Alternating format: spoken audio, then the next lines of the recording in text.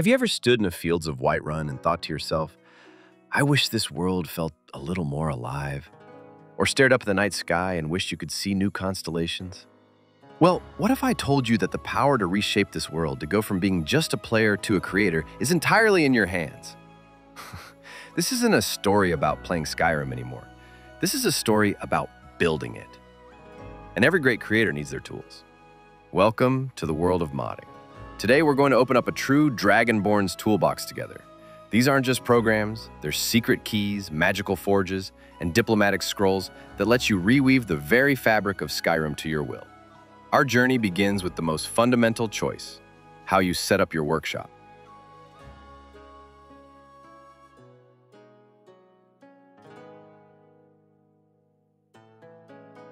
Before we add a single new sword or a cool new spell, we need to build a solid foundation.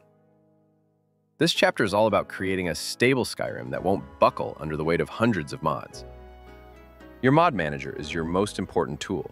This isn't just a technical choice, it's a choice about your modding lifestyle. Think of Mod Organizer 2, or MO2, as a magical library. Every mod is a book on its own isolated magical shelf, never touching the original game files. Your game always stays clean and untouched. What does that mean? If something breaks, you know exactly where the problem is. Resolving conflicts is like arranging books on a shelf. You just drag and drop the mod you want to have priority higher or lower in the list. You have total control. Why it's great? Because of this precise control. The pros and people who build massive mod lists absolutely love it. It also works with awesome tools like Wabbajack. Enabling and disabling mods is instant because no files are actually being moved around. Vortex is like a modern, automated laboratory. You just give it the ingredients, your mods, and it makes sure nothing explodes. What does that mean? It sets its own rules to prevent mods from conflicting. Why it's great. Vortex, the official manager from Nexus Mods, is built for ease of use. When two mods have a problem with each other, you tell it once which one you prefer, and Vortex remembers. This makes it incredibly user-friendly for beginners. If you mod other games besides Skyrim, Vortex makes your life a lot easier. Choosing between MO2 and Vortex is kind of like choosing between driving a manual or an automatic car. Both get you to your destination, but the experience is completely different. It's interesting to know that both tools were made by the same person, so these differences are intentional. Some people want to have complete control over everything and tighten every bolt themselves. They go for MO2. Others prefer efficiency and speed, trusting a smart system to handle things. They choose Vortex. Your choice here determines which companion tools, like Wabbajack or collections, you'll have easier access to down the line. So, choose wisely.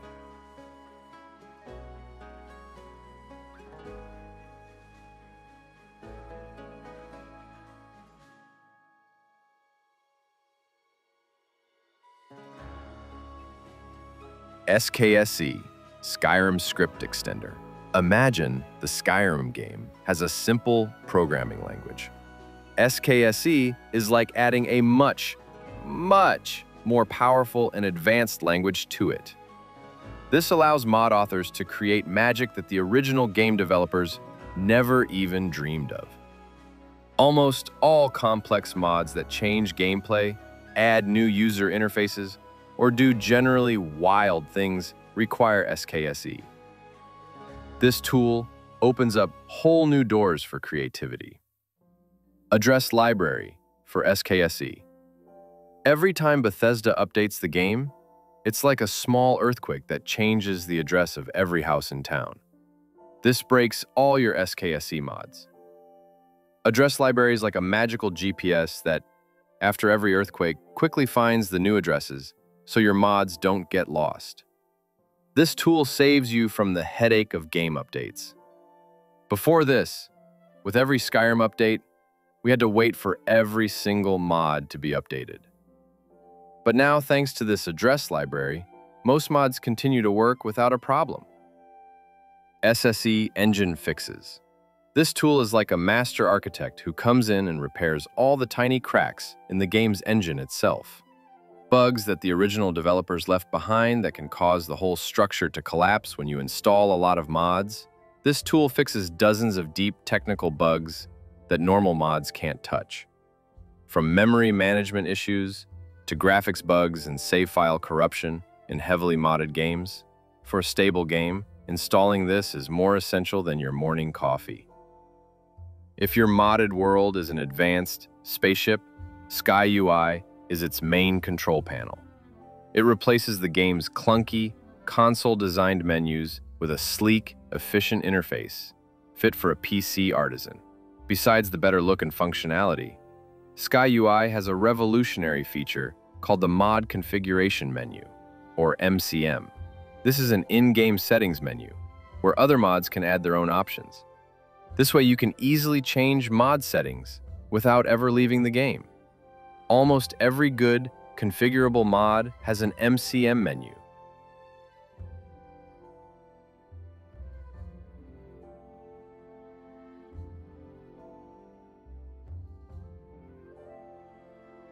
Okay, now that we've laid the foundation, it's time to learn how to establish peace and harmony between all these different mods, made by different authors, so they work together correctly.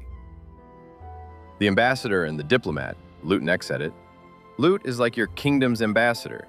You send it out to take a quick look at all your commanders, your mods, and based on known rules, it arranges them in a neat, logical line. Your load order. This is the first step to preventing chaos. After the ambassador has arranged everyone, you, as the ruler, sit down at this table to review the details. xEdit shows you exactly which two mods are fighting over the same thing, conflicting records.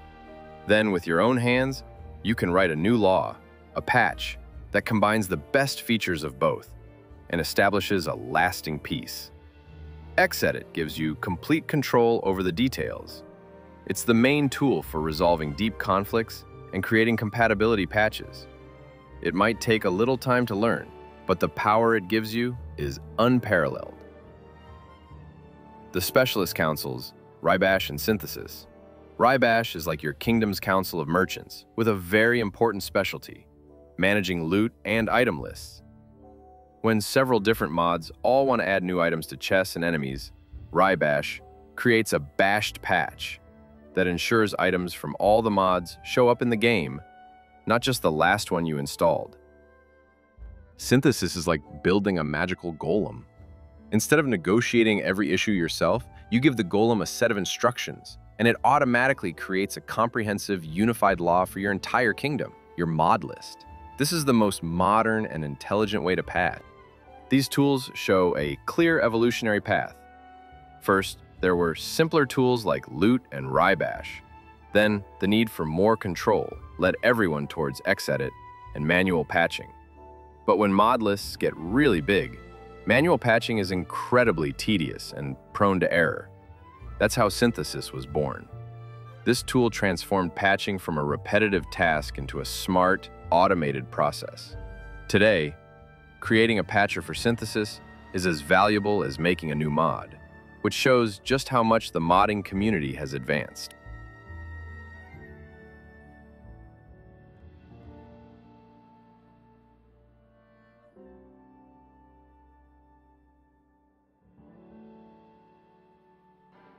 Now we get to the exciting part.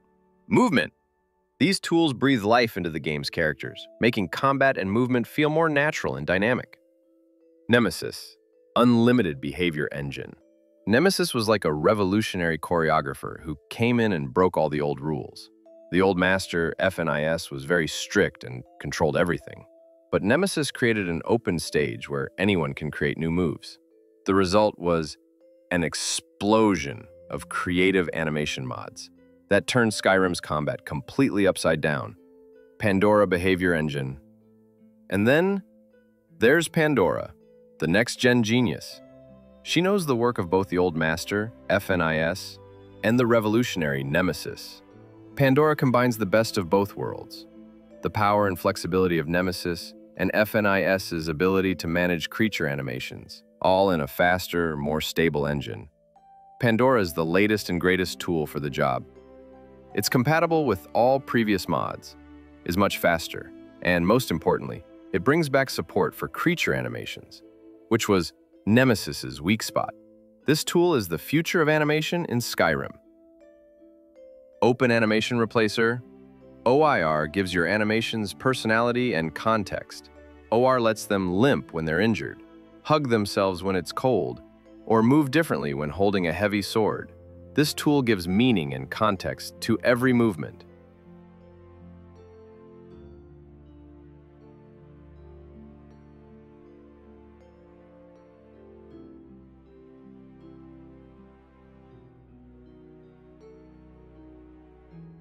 This final chapter is about the tools that let you optimize your world, push the graphics to their limits, and put the final touches on your masterpiece. Creation Kit. The Creation Kit is the original, official toolkit left behind by the gods, Bethesda, themselves. With this tool, you can build new quests, create new worlds, and do basically anything you can imagine. But this tool is very old, slow, and sometimes frustrating. It's essential for some big jobs, but for smaller tasks, there are better tools available. DynDOLOD, Dynamic Distant Objects LOD. DynDOLOD is the magical paintbrush that makes your world whole. When you add a new castle to the game, you can't see it from a distance. It just pops into existence in front of you. DynDOLOD comes along and scans your entire modded world, then paints a new, seamless, distant landscape. That way, what you see on the horizon is exactly what you'll be walking through when you get there. Crash Logger. This tool is your oracle. When the world you've built, for whatever reason, falls apart and the game crashes, this oracle gives you a cryptic scroll, a crash log. If you can read this scroll, it will tell you exactly where the problem is and how you can save your kingdom. This tool is your best friend when it comes to troubleshooting. Without it, finding the cause of a crash is like finding a needle in a haystack. But with this tool, you can usually figure out which mod is the culprit in just a few minutes.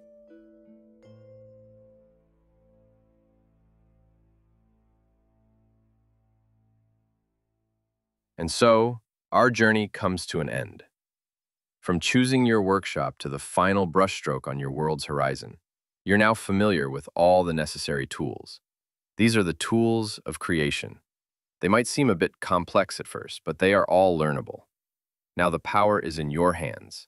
This story isn't just about the Dragonborn anymore. It's about you, the creator. Go and build the Skyrim you've always dreamed of. Your world is waiting.